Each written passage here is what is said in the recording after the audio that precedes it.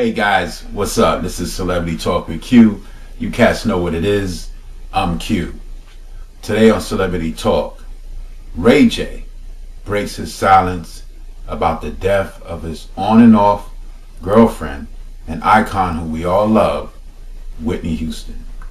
Ray J made a beautiful statement on Friday concerning his emptiness about Whitney Houston. Also, at the funeral that Ray J attended, while he took it really hard. And when he got back to LA, in LAX, his bodyguard and staff member had to hold him up because he was still very emotional. Ray J had stated, according to Huffington Post, that, well, you know what, we have it for you.